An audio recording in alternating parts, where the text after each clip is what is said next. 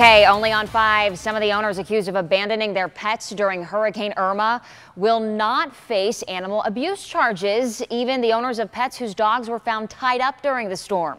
Contact 5 investigator Sam Smink is here to explain. Sam? Ashley, the dogs you're looking at, remember them? We first told you about them during Hurricane Irma. They were left behind to weather the storm.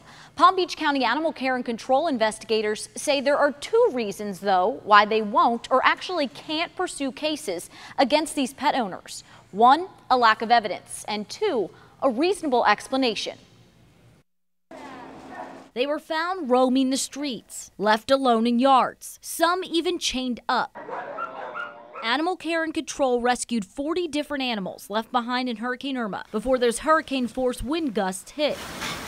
Weeks later, investigators say most of the cases have been dismissed. The vast majority of these animals were found loose in the community. The dog was loose. There's, again, no way for us to prove that they intended any harm to that animal or that it was loose intentionally. As for the 2 dogs left tethered, neither owner will be charged. In one case, it was a disabled gentleman that was unable to catch his dog.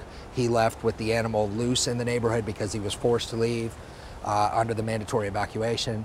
And then someone else comes along, an unknown person, and captures the animal and ties it up, thinking they're doing a favor, but then it left the animal tethered. It wasn't his doing.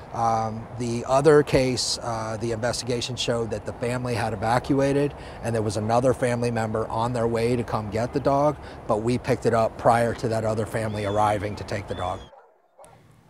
Captain David Waleski of Animal Care and Control says they've sent 5 or 6 cases to the state attorney's office and are waiting to see when charges will be filed. Back to you. Sam, thank you.